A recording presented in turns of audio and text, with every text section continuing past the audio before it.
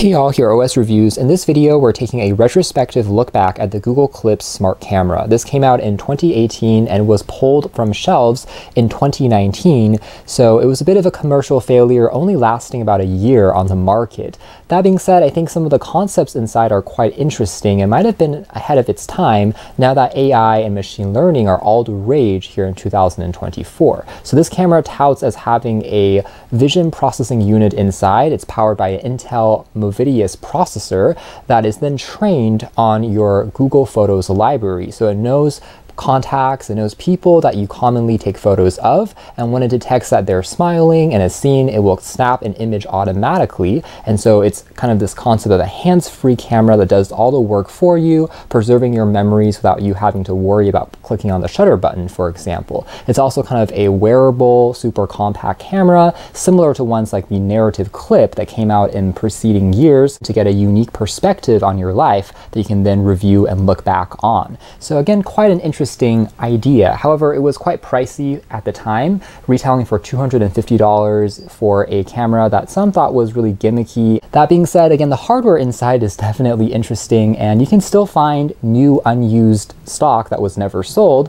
on sites like Amazon or eBay these days at a vastly discounted price. So in this particular video, let's find out if this is still functioning. Now here are some of the specs at a glance. It has a wide angle 130-degree lens, so similar to an action camera, it can pick up a little bit more within the shot. One of the downsides though is the battery life is quite short, lasting only 3 hours of smart AI capture before it needs to be topped up using USB Type-C. And that means one of the problems here is it really can't last through an entire day. You can't just set it into one spot and just leave it there unless you have a power bank nearby. And technically the photos that are captured on here only get synced to your Google Photos library after you connect to your smartphone. So it doesn't actually export the photos without your permission. It is using Corning Gorilla Glass 3 for the optics of the glass on top of the lens. And then it does again have both Wi-Fi and Bluetooth for syncing info with your phone. It's technically a 16 megapixel resolution sensor, and you'll notice that it captures 15 FPS video, and that's because it's actually capturing a sequence of photos. There is no microphone on here, by the way, so then it stitches those together kind of like a motion photo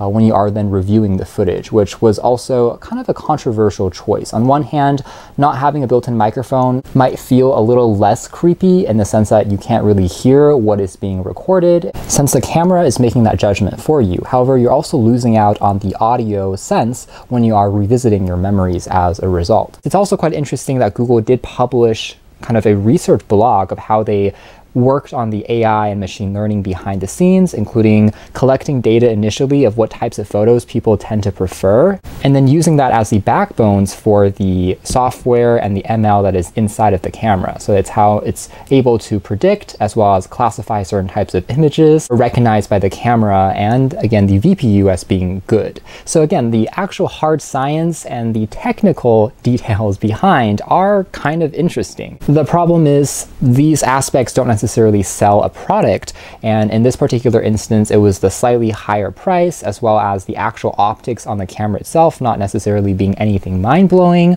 plus the fact that again there is no audio support and relatively lower battery life that probably contributed to the product just not being very successful. Not to mention that this was an exclusive in the US market that actually never came out in regions including the UK and Europe, so it wasn't really set up to be perhaps a mega hit to begin with, kind of like Google Glass, in that it's a prototype and almost a market test to see how people would react to having AI on board everyday objects like a mini camera.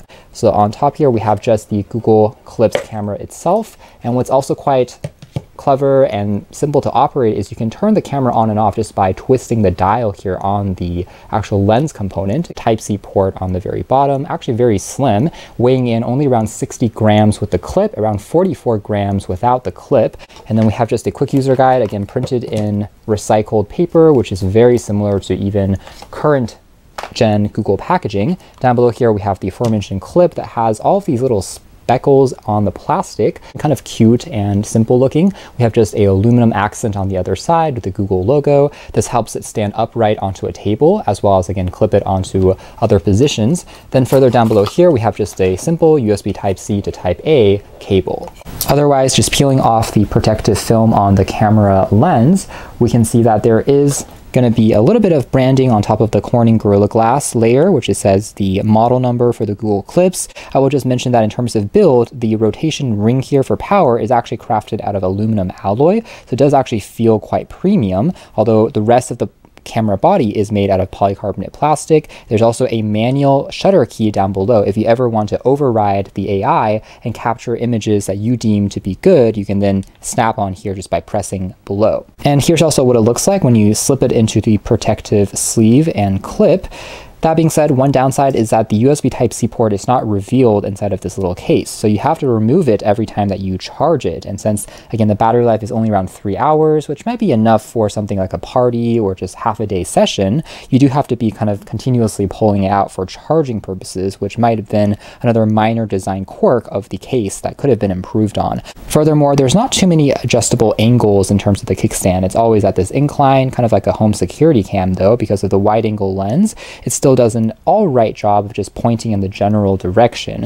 One other missed opportunity though would be some type of magnet in its design to easily attach it onto a wall or fridge. That doesn't seem to really be the case in this first gen hardware. And because the companion app has been pulled from the Google Play Store, you can find it on backup sites including APK Pure just by searching for Google Clips, and you can still technically download again the APK, installing it onto a Android smartphone. Though again, this is an app from 2019 that has not been updated since the product was officially discontinued. But in order to get started, we can then set it up by clicking on Start, turning on location services and Wi-Fi as well as Bluetooth. A jump cut later, and unfortunately it looks like the battery inside is completely dead despite still being new in box. That shows that even lithium-ion cells that have been unused for, say, more than 5 years has a chance of just no longer functioning. Anyways, the only time that we have any indication of power is when we plug it in, after which point we'll see 3 dots here start to flash, supposedly meaning that we are now over 66% charged. But even plugging it in overnight, the moment that we disconnect it, you can tell that everything turns off and there's no way to turn it back on. So the battery is completely dead, and if you are, again, purchasing one of these in 2024, certainly something to be aware of, that you probably can't use it unless you bring along your own power bank. That kind of defeats the purpose of a hands-free camera in the first place. A bit of a shame, and also why I think more tech in general should still have easily replaceable batteries, but unfortunately everything is soldered in here. Anyways, coming back to the camera with it plugged in, at least we can proceed with setup. It asks you whether you want to connect to your Google Photos account to learn, again, your friends, your family, familiar faces, and pets. And while the update is in progress with the software, it gives you a few tutorials as well, including how to turn it on, by twisting the lens there counterclockwise, framing your shots by setting it onto any object, a summary of how it recognizes friendly faces, and then you'll be able to view back the clips from the companion app and slide over to the right to then save it onto your phone's memory or upload onto your Google Photos. If you actually swipe to the left, it will delete the recordings from the memory on the camera and won't be uploaded to your account. And 2 clips are already ready to view. There's the percentage of the battery there on the left. It really doesn't hold any charge at this point, but on the right here, you also see out of the 16 gigabytes, what percentage is full on the camera's memory. Then you can tap on Live Preview to give a peek at what the camera is seeing in real time. Again, very similar to a home security camera. There's a little bit of latency. It's connected right now via Wi-Fi, but still seems to do the job. You can also tap on the shutter key there to take a photo manually. Interestingly, it seems that we aren't able to full screen this view, though. It's only this large on your phone's display. There's also a little guide here that tells you whether or not your shot is centered or not. And then tapping on the gear icon also pulls open options, including saving clips as either a motion photo, capturing it as a video, even though I think 15 FPS is still the maximum, so it's not going to be super smooth. And you can also capture animated GIFs as well for just a little bit more fun if you prefer. Now, the video quality here can also be toggled between slightly higher res versus standard, and you can also turn on and off auto-saving functionality. I guess if it's turned on to on, everything will be backed up even without you manually reviewing. So you can also take a look at even your trash and what you've recently deleted. Capture rate here can also be adjusted. So this is the the sensitivity of the camera, essentially. If it's on high sensitivity, any kind of motion that it picks up, faces, etc., will all trigger a short clip to be captured, versus if it's on low, it's going to save more power and capture fewer shots. And under time lapse, it looks like it will also be able to capture in this mode if the camera is stable and not moving. You can also share the camera with other people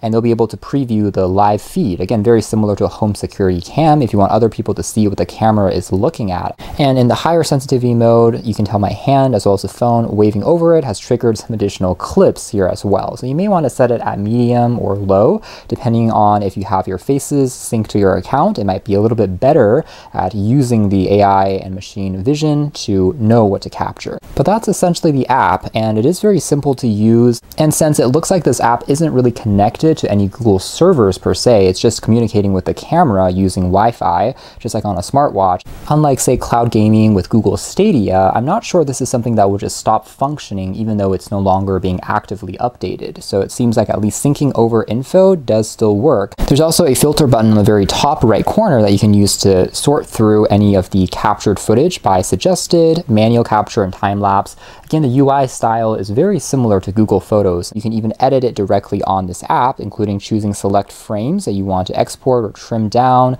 either saving it as a still photo or the entire motion photo. Overall quality of the results, I would say though, are just merely average. In fact, one can argue that it's not as good as even the one built onto your smartphone in terms of the sensor size being quite small and doesn't do very well in low light. It doesn't have the magic behind the Google Pixel cameras, for example, in terms of the HDR working wonders. The exposure is a little bit uneven and it just doesn't look super sharp even from this footage here of it already being cropped in. It's quite comparable to something like a home security camera that we keep on drawing references to in terms of the clarity of the footage. In that sense, with the photo processing side at least, it is a little disappointing coming from Google in that they have done so much work with the computational photography on their Pixel phones, but clearly that was not the emphasis here. It was more about using AI to capture the footage rather than process the footage afterwards. I'll also mention that during the entire process, if you swipe down from the top of your phone, you'll see just a notification there just telling you that the Google Clips is currently capturing and making a time lapse or a snapshot that you can then jump into the live preview if desired. Now, aside from the slightly grainy looking footage, which isn't necessarily cutting edge, but perhaps expected for just this tiny little camera like this in general, one of the other complaints at the time was that the AI recognition wasn't always spot on. In fact, again, aside from faces and also pets, it often would miss shots that you wanted it to capture for things like landscapes, if there are even other animals outdoors, such as you're passing through or driving past a field with cows. It's not going to capture that for you since it's not recognized as a pet from your own Google Photos library. So the training data there is just a little bit limited. Ultimately, you still have to be in the same room with the camera for it to pick the motion up. You can't actually just leave it anywhere and expect it to work. So the amount of manual intervention which is required, and sometimes not necessarily capturing what you expected, perhaps are areas where just the AI on here, the machine learning, wasn't quite good enough at the time. Scenarios with pets, as well as if you have toddlers at home, it can still be a neat idea. And again, it's the hardware inside as well as the concept that I think are quite interesting. Ultimately though, looking back, it is understandable why the Google Clips just wasn't very commercially successful. Just not quite polished enough and consistent enough to really replace someone capturing memories that you actually want to keep, but nonetheless was a creative and innovative attempt at redefining what a camera could do, in a way almost paralleling what we're seeing with the Rabbit R1 at the CES 2024 event, which draws similar parallels in trying to reinvent what a mobile companion, a smartphone alternative might look like, powered again by AI and machine learning. So only time will tell whether that product will fare better or if the existing smartphone form factor will still reign supreme. But in the same vein, at the very least, this shows an attempt to try something new, and that spirit of continuously experimenting is something I do like to see as kind of a lover of tech and gadgets in general. But for now, that's been our video. Thanks for watching here at OS Reviews, a pretty interesting and fun camera from Google that has been the Google Clips revisited in 2024.